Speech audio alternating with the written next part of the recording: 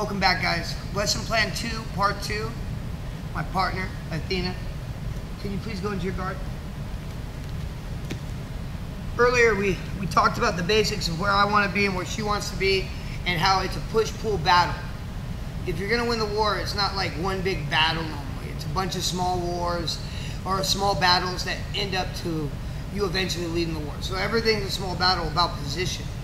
If I can jock for position and do a better job than she does at it, it's going to, it's like cheating. It allows me to start ahead.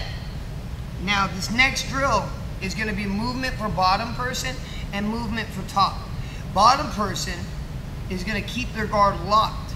Opening leads to getting you in trouble. It tells your opponent that you're doing something. So she's going to keep her guard locked. Now if she wants to move her upper body that way, she's going to move her lower body this way. And when she moves her upper body, her lower body shifts. And that's what takes me off balance. And a lot of times causes people to do this. We're doing a drill, however, that she's going to work that movement. And I'm going to work not doing this, but keeping on the body and moving my body. She moves off center, I move off center. She moves off center, I move off center. Staying square.